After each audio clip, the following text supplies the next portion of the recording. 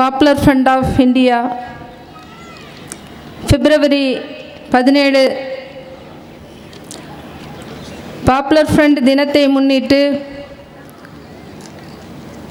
திண்டுக்கல் மாநகரிலே நடத்தி கொண்டிருக்கும் ஒற்றுமை அணிவகுப்பு மற்றும் இந்த பொதுக்கூட்டத்தை தலைமையேற்று நடத்தி கொண்டிருக்கும் பாப்புலர் ஃப்ரண்ட் ஆஃப் இந்தியாவின் மாவட்ட தலைவர் சகோதரர் சிக்கந்தர் ஒலி அவர்களே, இந்த நிகழ்ச்சிக்கு வரவேற்புரையாற்றிய பாப்புலர் ஃப்ரண்ட் ஆஃப் இந்தியாவின் நகர தலைவர் சகோதரர் ஏ கைசர் அவர்களே, இன்னும் இந்த நிகழ்ச்சிக்கு சிறப்புரையாற்ற வந்திருக்கும் பாப்புலர் ஃப்ரண்ட் ஆஃப் இந்தியாவின் மாநில துணைத் தலைவர் சகோதரர் முகமது ஷேக் அன்சாரி அவர்களே, சோஷியல் டெமோக்ராட்டிக் பார்ட்டி ஆஃப் இந்தியாவின் மாநில தலைவர் சகோதரர் நெல்லை முபாரக் அவர்களே, விடுதலை சிறுத்தை கட்சிகளின் மாநில அமைப்பு செயலாளர் சகோதரர் தமிழ்வேந்தன் அவர்களே, கேம்பஸ் ஃப்ரண்ட் ஆஃப் இந்தியாவின் மாநில தலைவர் சகோதரர் அப்துல் ரஹ்மான் அவர்களே,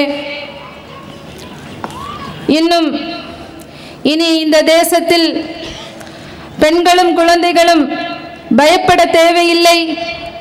இனி ஒரு குஜராத் இந்த தேசத்தில் நடப்பதற்கு நாங்கள் ஒருபோதும் அனுமதிக்க மாட்டோம் என்று பறைசாட்டும் விதமாக இங்கு கம்பீரத்தோடு அணிவகுப்பை நடத்தி வீற்றிருக்கும் அல்லாஹ்வின் அணியினரே, இன்னும் பெண்கள் இல்லாமல் எந்த ஒரு போராட்ட களமும் வெற்றி பெற முடியாது என்று ஒன்று கூடியிருக்கும் எனதருமை சகோதரிகளே, தாய்மார்களே, சகோதரர்களே, உங்கள் அனைவர் மீதும் ஏக இறைவனின் சாந்தியும் சமாதானமும் என்றென்றும் நிலவட்டுமாக என்று பிரார்த்தித்தவளாக எனது உரையினை ஆரம்பம் செய்கின்றேன்.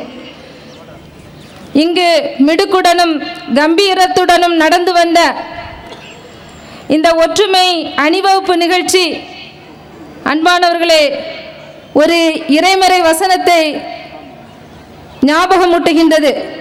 அல்லாஹ் தன்னுடைய திருமறையில் கூறுகின்றான், வஅஇத்து லஹும் மஸ்ததஅதும் மின் குவா வமின் ரிபாத்துல் கைலி, நீங்கள் உங்களுடைய பலத்தை தயார்படுத்தி வைத்துக் கொள்ளுங்கள், உங்களுடைய குதிரைகளை நீங்கள் கட்டி வைத்துக் கொள்ளுங்கள். எதற்காக என்று சொன்னால், துர்ஹிபூன பிஹி அதுவல்லாஹ், அல்லாஹ்வுடைய எதிரியை அச்சமடைய செய்ய, வ அதுவக்கும் உங்களுடைய எதிரிகளை அச்சமடைய செய்ய, வ ஆகரீன மின் தூனிஹிம் இது அல்லாத மற்ற சிலரையும் அச்சப்படுத்துவதற்காக உங்களுடைய பலத்தை நீங்கள் தயார்படுத்தி வைத்துக் கொள்ளுங்கள் என்று அல்லாஹு ரப்புல் ஆலமீன் தன்னுடைய திருமறையில் கூறுகின்றான். அன்பானவர்களே, இந்த வசனத்தை பற்றி உமர் ரலியல்லாஹு அன்ஹு அவர்களுடைய ஆட்சி காலத்தில் சஹாபாக்கள் கூறுகின்றார்கள், அல்லாஹ் எந்த நோக்கத்தில் இந்த வசனத்தை கூறியிருக்கின்றானோ அந்த நோக்கத்தை, அதனுடைய வெளிப்பாட்டை நாங்கள் உமர் ரலியல்லாஹு அன்ஹு அவர்களுடைய ஆட்சி காலத்தில் நாங்கள் பார்த்தோம். என்னவென்று சொன்னால், அல்லாஹ்வுடைய இந்த வசனத்திற்கேற்ப உமர் ரலியல்லாஹு அன்ஹு அவர்களுடைய ஆட்சி காலத்தில் மக்களை பாதுகாப்பதற்காக, எதிரிகளுடைய உள்ளத்தில் அச்சத்தை ஏற்படுத்துவதற்காக உமர் ரலியல்லாஹு அன்ஹு அவர்கள் ஒரு இராணுவ படையை உருவாக்கினார்கள். அதே போன்று இன்றைய காலகட்டத்தில் பாப்புலர் ஃப்ரண்ட் ஆஃப் இந்தியா நடத்தி கொண்டிருக்கும் இந்த ஒற்றுமை அணிவகுப்பை நான் மேற்சொன்ன இந்த திருமறை வசனத்தை நிதர்சனமாக இன்று நடைமுறைப்படுத்தக்கூடிய வெளிப்பாடுகளில் ஒன்றாக நாங்கள் இந்த ஒற்றுமை அணிவகுப்பை பார்க்கின்றோம். அது மட்டுமல்ல அன்பானவர்களே, அல்லாஹ் தன்னுடைய திருமறையில் இந்த அணியினரை சிறப்பித்து கூறுகின்றான், இன்னல்லாஹ யுஹிப்புல் லதீன யுகாத்திலூன ஃபீ சபீலில்லாஹி ஸஃபா கஅன்னஹும் புன்யானுன், எவர் ஈயத்தால் வார்க்கப்பட்ட கட்டியான கட்டிடத்தை போன்று அல்லாஹ்வின் அணியில் நின்று அல்லாஹ்வுடைய பாதையில் பயணிக்கின்றார்களோ அவர்களை அல்லாஹ் நேசிக்கின்றான் என்று அல்லாஹ் கூறுகின்றான். அப்படிப்பட்ட யாராலும் அசைத்துவிட முடியாத, எந்த பாசிச சக்தியாலும் அசைக்க முடியாத ஒரு அணியாக இந்த அணியினரை நாங்கள் பார்க்கின்றோம். இது ஆரிய சாம்ராஜ்யத்தை அடக்கி ஒடுக்க புறப்பட்ட அணியாக இந்த அணியினை நாங்கள் பார்க்கின்றோம். ஆண்டது போதும் மாண்டுவிடு என்பதை பறைசாற்ற வந்துள்ள அணியாக இந்த அணியினரை நாங்கள் பார்க்கின்றோம். இங்கு மிடுக்கோடும் வீரியத்தோடும் நடைபெற்ற இந்த ஒற்றுமை அணிவகுப்பு ஒட்டுமொத்த தேச மக்களுக்கும் சொல்லக்கூடிய செய்தி என்னவென்றால், இந்த தேசத்தை பாதுகாக்க, இந்த தேசத்தினுடைய அனைத்து ஆபத்துகளில் இருந்தும் இந்த தேச மக்களை பாதுகாக்க, இந்த தேச மக்களுக்கு எதிராக நடத்தப்படக்கூடிய அனைத்து சூழ்ச்சிகளையும் முறியடிக்க, இந்த தேசத்தினுடைய பெண்களையும் குழந்தைகளையும் பலகீனமானவர்களையும் எதிரிகளுடைய கோர பிடியில் இருந்து பாதுகாக்க நாங்கள் தயாராக இருக்கின்றோம் என்பதை அறிவிப்பு செய்ததாக இந்த ஒற்றுமை அணிவகுப்பை நாங்கள் பார்க்கின்றோம். இவர்கள் எடுத்து வைத்த ஒவ்வொரு அடியும் சாதாரண அடி அல்ல. இந்த அணியினர் மிடுக்கோடு நடந்து வந்த ஒவ்வொரு அடியும் சாதாரண அடி அல்ல. இந்த அடி பாசிச சங்க பரிவார்களுடைய தலையில் விழுந்த இடி. இதன் விளைவாகத்தான் இன்றைக்கு கத்துகிறார்கள், கதறுகிறார்கள், தூக்கத்தில் கூட உளறுகிறார்கள். பாப்புலர் ஃப்ரண்ட் ஆஃப் இந்தியாவை தடை செய்ய வேண்டும், தடை செய்ய வேண்டும் என்று அவர்களுடைய தூக்கத்தில் கூட அவர்கள் உளறிக் கொண்டிருக்கின்றார்கள். அன்பானவர்களே, நீதத்துக்காக போராடக்கூடிய இந்த போராளிகளை ஒரே நேர்கோட்டில் நின்று எதிர்க்கக்கூடிய தைரியமும் திராணியும் இல்லாமல் இன்றைக்கு சங்க பரிவார சக்திகள் குள்ள நெறித்தனமாக, நயவஞ்சகத்தனமாக பாப்புலர் ஃப்ரண்ட் ஆஃப் இந்தியாவின் மீது பொய்களையும் அவதூறுகளையும் அள்ளி வீசி கொண்டிருக்கின்றார்கள். ஆனால் இந்த தேச மக்கள் நாங்கள் இனியும் உங்களுடைய இந்த பொய்களையும் பரப்புரைகளையும் நம்ப தயாராக இல்லை என்று, உங்களுடைய மாயாஜால வார்த்தைகளை நாங்கள் இன்னும் நம்ப தயாராக இல்லை என்று டெல்லி சட்டமன்ற தேர்தலில் பாஜகவினுடைய முகத்தில் கரியை பூசினார்கள். அன்பானவர்களே, இந்த தேசத்தினுடைய நிலை இன்றைக்கு மிகவும் மோசமாக சென்று கொண்டிருக்கின்றது. இந்த நாட்டு மக்களுக்கு இந்த தேசத்தில் சுதந்திரம் இல்லை, நீதி இல்லை, பாதுகாப்பு இல்லை. சொந்த குடிமக்களையே அகதிகளாக்கி, அடிமைகளாக்கி, அவர்களுடைய உரிமைகளை பறித்து அகதிகள் முகாமில் அடைக்க திட்டமிட்டு கொண்டிருக்கிறது இந்த பாஜக அரசு. இவர்கள் தங்களுடைய செயல் திட்டங்களையும் தங்களுடைய கொள்கைகளையும் நடைமுறைப்படுத்துவதற்காக அதனுடைய வெளிப்பாடுதான் இந்த நாட்டில் அவர்கள் நடைமுறைப்படுத்த துடித்துக் கொண்டு இருக்கக்கூடிய CAA, NRC, NPR என்ற கருப்பு சட்டங்கள். இந்த கருப்பு சட்டங்கள் தங்களுக்கு எதிரானது என்று, இதற்கு எதிராக ஜனநாயக ரீதியில் போராடக்கூடிய போராளிகளை அடக்கக்கூடிய, ஒடுக்கக்கூடிய மோசமான நிலையை இந்த தேசத்தில் நாம் பார்த்து வருகின்றோம்.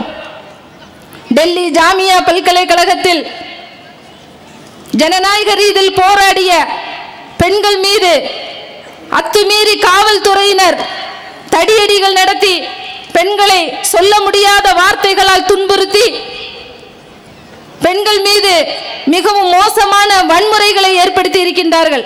அதே போன்றுதான் சென்னையிலும், சென்னை வண்ணாரப்பேட்டையில் ஜனநாயக ரீதியில் போராடிய பெண்கள் மீது அத்துமீறி நடந்து தகாத வார்த்தைகளால் பெண்களை திட்டியும் பெண்களுடைய உடைகளை கிழித்தும் பலவந்தமான முறையில் தடியடியை இந்த காவல்துறை நடத்தி இருக்கின்றது. இதெல்லாம் எங்களுக்கு ஒரு சந்தேகத்தை ஏற்படுத்துகின்றது. இது காவல்துறையா அல்லது காவல்துறையின் பெயரில் நடந்து கொண்டு இருக்கக்கூடிய காவித்துறையா? இந்த காவல்துறை காவிகளுக்கு அடிமைகளாகி விட்டார்களோ என்ற சந்தேகத்தை ஏற்படுத்துகின்றது. நாங்கள் பாஜக அரசுக்கும் பாஜகவுக்காக கூஜா தூக்கி கொண்டு இருக்கக்கூடிய அதிமுக அரசுக்கும் நாங்கள் ஒன்றை கூறிக்கொண்டிருக்கின்றோம். நீங்கள் பெண்களிடம் இவ்வாறு நடந்தால் பெண்கள் எல்லாம் பயந்து விடுவார்கள், அஞ்சி விடுவார்கள், வீட்டிற்குள் முடங்கி விடுவார்கள். இந்த பெண்கள் சமூகத்தை முடக்கி விடலாம் என்று நீங்கள் நினைத்துக் கொண்டீர்கள் என்று சொன்னால் அந்த நினைப்பை நீங்கள் முதலில் மாற்றிக்கொள்ளுங்கள். ஏனென்று சொன்னால் நாங்கள் கோலை சாவர்கரினுடைய வாரிசுகள் அல்ல, நாங்கள் தீரன் திப்புவின் வாரிசுகள், அன்னை சுமையாவின் வாரிசுகள். அன்னை சுமையா ரலியல்லாஹு அன்ஹா அவர்களுக்கு முன்னால் அபூஜகல் நின்று மிரட்டிய போது அந்த எதிரியிடம் அவர்கள் மண்டியிடவில்லை. தன்னுடைய கண் முன்னால் தன்னுடைய கணவனை மிகவும் கொடூரமான முறையில் கொலை செய்த போதும் கூட தன்னுடைய கொள்கையில் நிலைத்திருந்த அன்னை சுமையாவின் வாரிசுகள் நாங்கள்.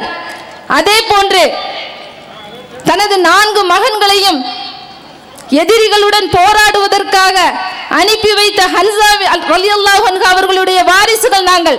ஏனென்று சொன்னால் தன்னுடைய 4 மகன்களிடமும் அவர்கள் கூறி அனுப்புகின்றார்கள், நீங்கள் எதிரிகளை போராடக்கூடிய அந்த போராட்ட களத்தில் புறமுதுகு காட்டி வந்தால் இந்த ஹன்ஸாவின் வீட்டுக்குள் உங்களுக்கு இடமில்லை, நீங்கள் அந்த எதிரிகளுடன் போராடி வீர மரணத்தை தழுவ வேண்டும் என்று தன்னுடைய மகன்களை வழி அனுப்பி வைத்து தன்னுடைய மகன்கள் ஷஹீதாகி விட்டார்கள் என்ற அந்த செய்தியை கேட்ட பிறகும் சிறிதளவு கூட கண்ணீர் சிந்தாமல் கவலை அடையாமல் அல்லாஹ்வுக்கே எல்லா புகழும் என்று கூறிய ஹன்ஸா ரலியல்லாஹு அன்ஹா அவர்களுடைய வாரிசுகள் நாங்கள்.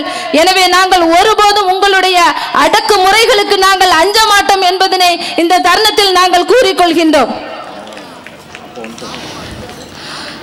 அது மட்டுமல்ல அன்பானவர்களே, உள்துறை அமைச்சர் அமித்ஷா கூறுகின்றார், நாங்கள் ஒரு அங்குலம் கூட பின்வாங்க மாட்டோம் என்று கூறுகின்றார்.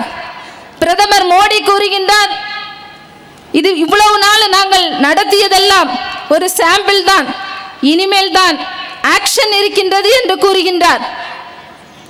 இன்னும் நாங்கள் ஒருபோதும் இந்த சிஏஏ என்ஆர்சி என்பிஆர் என்ற சட்டங்களை நாங்கள் ஒருபோதும் வாபஸ் பெற மாட்டோம் என்று கூறியிருக்கின்றார். நாங்கள் கூறுகின்றோம், இதையெல்லாம் பார்த்து நாங்கள் பயந்து விட மாட்டோம். சித்தாந்தமும் எந்த கோட்பாடும் இல்லாத உங்களுக்கே இவ்வளவு தைரியமும் வீரியமும் இருக்கின்றது என்று சொன்னால் நாங்கள் லா இலாஹா இல்லல்லாஹ் அல்லாஹ்வை தவிர வேறு யாருக்கும் பயப்பட மாட்டோம், அஞ்ச மாட்டோம், அடிபணிய மாட்டோம் என்ற கொள்கைக்கும் சித்தாந்தத்திற்கும் நாங்கள் சொந்தக்காரர்கள். நாங்கள் ஒருபோதும் உங்களுடைய இந்த வார்த்தைகளை கண்டு, இந்த மாயாஜலமான வார்த்தைகளை கண்டு, இந்த அடக்குமுறையான வார்த்தைகளை கண்டு நாங்கள் ஒருபோதும் அஞ்ச மாட்டோம், அடிபணிய மாட்டோம் என்பதனை நாங்கள் தெரிவித்துக் கொள்கின்றோம். அல்லாஹ் தன்னுடைய திருமறையில் கூறுகின்றான், ஜா அல் ஹக் வ ஜஹக்கல் பாத்தில் இன்னல் பாத்தில கான ஜஹூகா. சத்தியம் வந்தது, அசத்தியம் அழிந்தது, நிச்சயமாக அசத்தியம் அழிந்தே தீரும் என்று அல்லாஹ் கூறுகின்றான். இப்பொழுது நான் கூறுகின்றேன், பாப்புலர் ஃப்ரண்ட் ஆஃப் இந்தியா என்ற சத்தியம் வந்தது, ஆர்எஸ்எஸ் என்று சொல்லக்கூடிய அசத்தியம் அழிந்தது. இந்த அசத்தியம் நிச்சயமாக அழிந்தே தீரும். இதனை வேரோடி பிடுங்கி எறியக்கூடிய காலம் வெகு விரைவில் இல்லை. அதற்கு பாப்புலர் ஃப்ரண்ட் ஆஃப் இந்தியா எடுத்து வைக்கக்கூடிய அனைத்து முயற்சிகளுக்கும், பாப்புலர் ஃப்ரண்ட் ஆஃப் இந்தியா பாசிசத்தை எதிர்க்கக்கூடிய அனைத்து போராட்ட களங்களிலும் நேஷனல் விமென்ஸ் ஃப்ரண்ட் துணை நிற்கும் என்பதனை இந்த தருணத்தில் கூறிக்கொண்டு வாய்ப்பளித்தமைக்கு நன்றி கூடி விடைபெறுகிறேன். வாஹிர் தஅவானா அல்ஹம்துலில்லாஹி ரப்பில் ஆலமீன். அஸ்ஸலாமு அலைக்கும் வரஹ்மத்துல்லாஹி வபரகாத்துஹு.